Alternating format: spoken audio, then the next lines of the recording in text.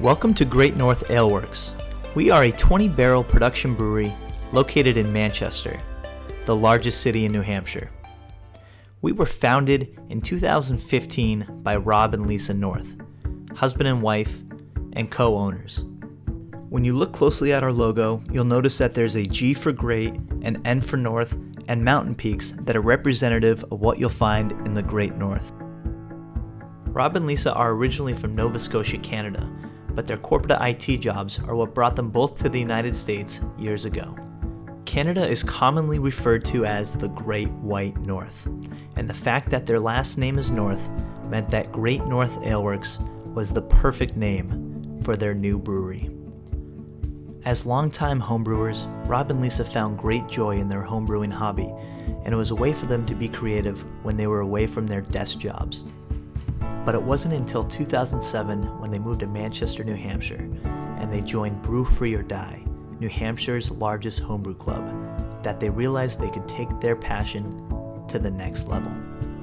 They began entering competitions, and they started to win awards for their homebrew at the club, state, and national levels. The turning point came in 2010 when Rob won the Patriot Homebrew Competition, which meant that he got to go to Sam Adams in Boston, where he met Jim Cook, the owner, and he got the opportunity to brew his beer on their system. His beer was then on tap at Gillette Stadium for the entire Patriots season that year. A year later in 2011, Rob decided to quit his job to pursue his dream of opening a brewery. In 2013, Rob became the first assistant brewer at Newburyport Brewing Company in Massachusetts. At Newburyport, he transitioned his homebrewing skills to the professional level system, all the while refining his business plan, seeking out financing, and searching for a location for the brewery.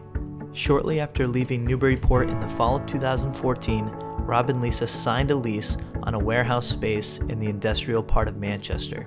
Not long after that, in the spring of 2015, they had secured financing with the bank, and for the first time, their dream felt real. Construction started immediately, and the first project that we had to tackle were the floors.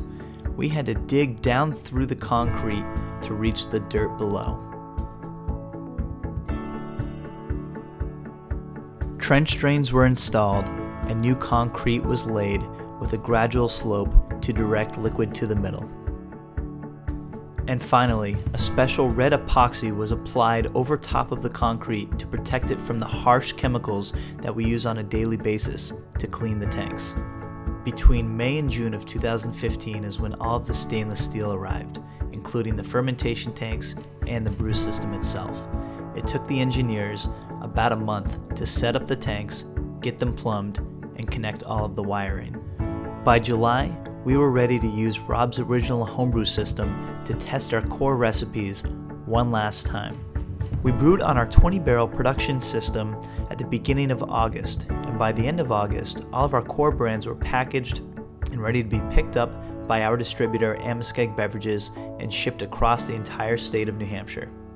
Thanks to Amoskeag, from day one, our beer could be found in hundreds of locations, including supermarkets, specialty beer stores, gas stations, and on tap in restaurants across the entire state.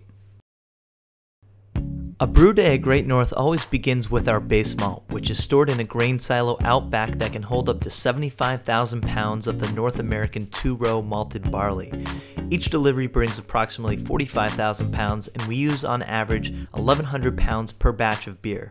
The base malt provides little flavor, but is used mainly to provide the yeast with sugar that it can consume and convert into alcohol during fermentation. An auger inside a PVC pipe connected to the bottom of the silo will drag the base malt up and into the brewery, where a hanging scale will weigh out 100 pounds at a time before dumping it into the mill. The mill has rollers that will break apart the husk of the grain to expose the kernel on the inside and prepare the grain for steeping. Specialty malt is what provides the base of the beer, the color, flavor, and body. Specialty malt is roasted in a kiln to varying degrees to provide different flavor characteristics. It comes in 50-pound sacks that are hand-loaded into the hopper of the mill. Once in the mash tun, we steep the grain at around 150 degrees Fahrenheit for 60 minutes to extract flavor, color, and sugar. The sugary liquid created from this step in the process is called wort, W-O-R-T. After the mash is complete, the physical grain is no longer needed. The mash tun has what we call a false bottom that allows all of the liquid to drain out of the tank, leaving the grain behind. The grain is dumped into plastic barrels belonging to farmers from around the state of New Hampshire. The farmers come on brew day to pick up the grain, which they then use to feed their animals. There is lots of residual protein and nutrients in the grain, which is great for the animals to eat.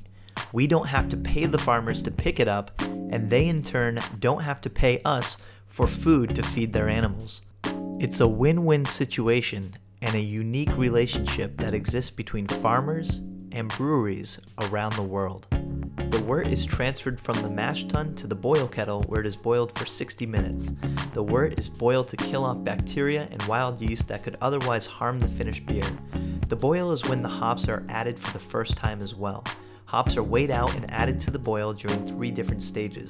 At the beginning of the boil to add hop bitterness, during the middle to add hop flavor, and then hops added at the end of the boil will mostly provide the beer with hop aroma. The wort is then cooled down to room temperature and sent into a fermentation tank where yeast is added. A single batch of beer takes around 5 hours to brew, and then another 2 to 3 weeks to ferment and condition in the cellar before it's ready to be packaged. At Great North, we use a mobile canning company called Ironheart to help package our beer. Ironheart is a Connecticut-based company that use mobile canning lines to help small to mid-sized craft breweries can their beer. Larger breweries such as Smutty Nose in New Hampshire and Long Trail in Vermont have even used Ironheart before investing in their own lines. Ironheart's canning line fits in the back of a small box truck, which they back up to our bay door. They wheel the line into the brewery and set it up over top of one of our trench drains. They can set the line up and have it ready to go in less than an hour. When the line is operating at full speed, it can package 40 cans a minute, which equals a full pallet, or 100 cases of beer every hour. Using Ironheart from the get-go allowed us to save on startup costs by not needing to purchase our own canning line. Going forward, we do plan to invest in our own to save money in the long run and to give ourselves flexibility when packaging our beer.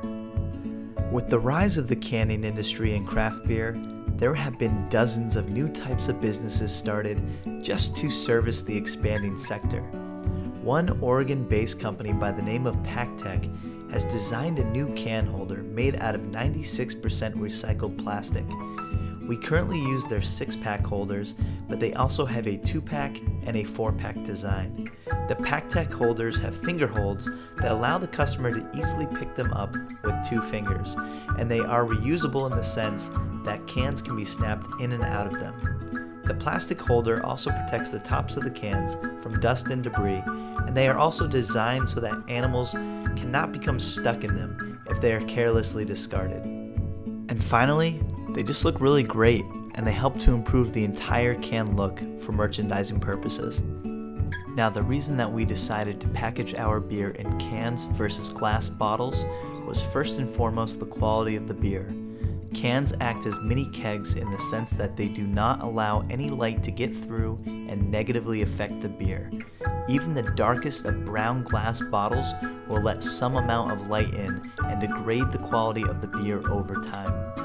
Can technology has come a long way, and modern-day cans have a BPA-free inner plastic liner that protects the beer from the aluminum outer wall. Consumers no longer have to worry about off flavors in the beer or adverse health effects associated with the metal can. In addition to keeping the beer fresher longer, cans are less expensive than bottles, which makes them a more economical solution. They are more recyclable than bottles, therefore they are more eco-friendly. Cans stack better and take up less space than bottles, so we can fit more in our warehouse. Cans will not break and shatter like glass bottles, making them much safer to work with. And cans are also very lightweight, and consumers can easily throw them in the cooler when they head to the beach, the race, concert, or toss them in their backpack when they go hiking. Once the beer is consumed, there is virtually no weight, and therefore it's not much of a concern. For quite a while in the craft brewing industry, there was a stigma attached with using cans. However, now that the facts about cans are more widely known, most have realized that the pros heavily outweigh the cons with using cans, and what was once a trend in the industry has now become the gold standard. At Great North, we use quite a few cans. In 2016, our first full calendar year, we packaged close to 1 million cans of beer. Our cans are manufactured by Crown Beverage Packaging based out of Lawrence, Massachusetts. Each pallet of empty cans is made up of 8,169 cans. The minimum order quantity is a full truckload, or 24 pallets of over 8,000 cans apiece, for a total order of 196,056 cans. In today's world of craft beer, consumers enjoy their options. It is hard to pick just one style to drink. That's why variety packs have become such a popular option for when you simply cannot make up your mind. The Great North Variety 12-pack consists of 3 cans of 4 different styles: India Pale Ale, Robust Vanilla Porter, Tie-Dyed, and a rotating seasonal. And yes, the variety packs are all put together by hand.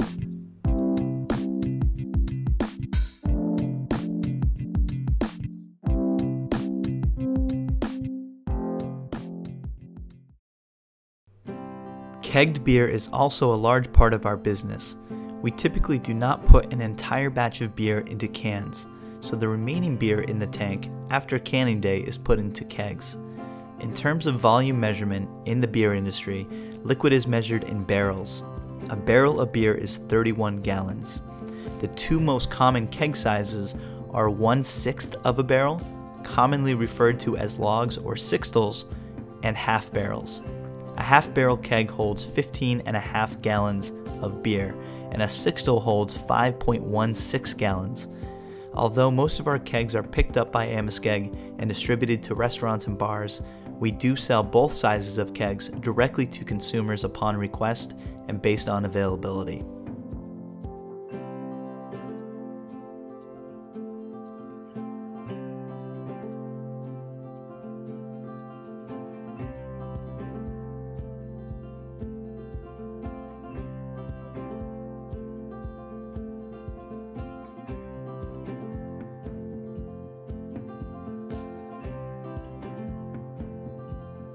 Once kegs are full of beer, they are immediately placed inside of our walk-in cooler to ensure that the beer stays fresh until Amoskeag is able to come and pick them up, or until we are ready to tap a new keg up front in our tasting room. All of our hops are also cold stored inside of our walk-in to ensure their freshness. We use hop distributors that source the hops from growing regions around the world. They palletize the hops and ship them to us in vacuum-sealed bags to increase their longevity.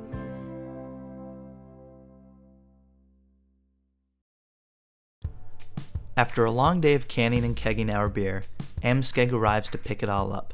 But before they do, they replenish our wooden pallets as well as return to us our empty kegs that were returned to them from bars, restaurants, and beer stores.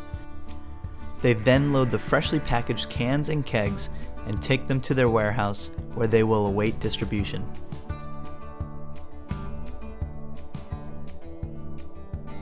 Upon receiving our empty kegs back from Amoskeag, we fire up our keg washer to begin a lengthy cleaning process. Our keg washer can accommodate both sizes of kegs that we use, and it is able to clean 2 kegs during a single cycle. A cleaning cycle takes approximately 5 minutes to complete, and some days we have to clean well over 100 kegs. The machine has 2 hoses with American Sankey couplers on the ends. The couplers connect directly to the tops of the kegs. The kegs are flipped upside down and placed on the keg washer. During a cycle, the keg washer will purge the kegs of remaining beer, if any exists, before rinsing them with fresh water. It then sends a hot caustic chemical into the kegs to clean and remove all organic material. The washer again rinses the kegs with fresh water before sending in a no-rinse peracetic acid sanitizer. To finish the cycle, the machine will pressurize the kegs with CO2, at which point the kegs are clean and ready to be filled with fresh beer once again.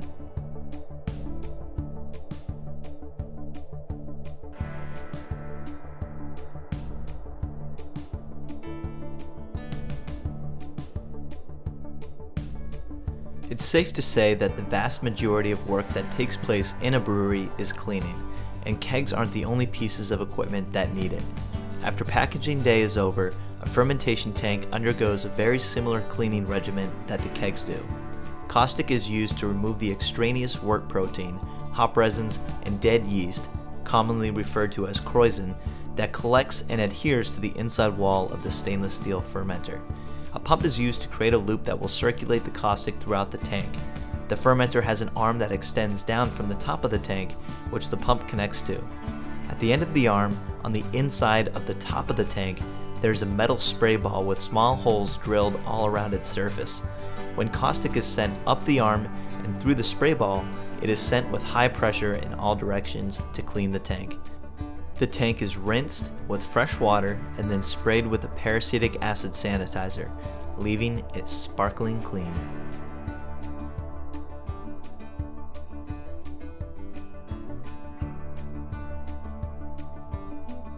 At Great North Aleworks, we're more than just a production brewery.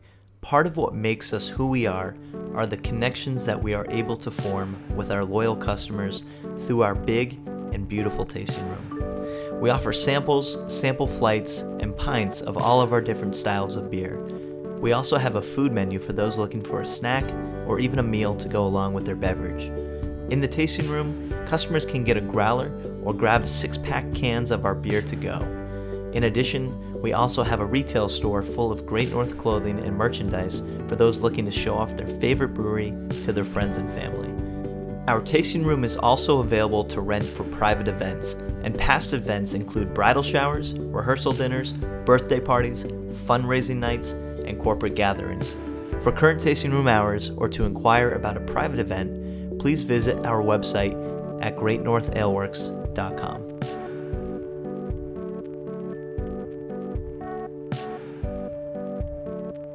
We currently have 2 different sizes of growlers that customers can purchase when they come into the brewery, a 32-ounce and a 64-ounce. Every time a customer brings their growler in for a refill, the growler that they bring in goes through a cleaning process before it is ever used again. Just like the fermentation tanks and the kegs, the growlers go through a 3-step cleaning process. Caustic is used to clean, fresh water to rinse, and a peracetic sanitizer to ensure that they stay clean. Once the growlers are sanitized, they are allowed to drip dry for a few minutes before being capped and then returned to the tasting room. New Hampshire state law requires breweries to fill growlers that have only their name on it. We cannot clean and fill a growler that a customer purchased from a different brewery, although we can clean and fill a blank growler with no labeling. In such a case, we will place a sticker on the cap to mark the contents of the growler so that there is no confusion about what beer is inside. A policy unique to Great North is that a customer can trade us a growler belonging to a different brewery in exchange for one of ours of equal size, at no cost for the glass. Normally there's a fee for the glass bottle in addition to the beer itself when buying a new growler, but we waive that fee when someone trades us one of theirs.